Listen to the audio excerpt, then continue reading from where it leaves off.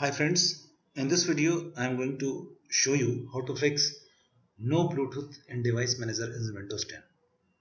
If there is no Bluetooth icon in the device manager or the Bluetooth option has been disappeared from your PC, so this is how you can fix it. So let's start the fixing method.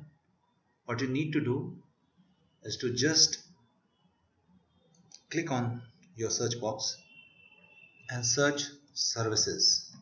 Okay. So once this services icon appears, what you need to do is to find the service named Bluetooth support service. Okay, find this Bluetooth support service. So this is the service.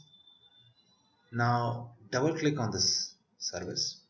Okay, now in this startup type, just choose automatic as an option.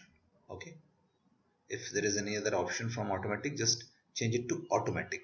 Okay, after that just click on apply and now click on OK. Now restart your computer and your problem will get fixed.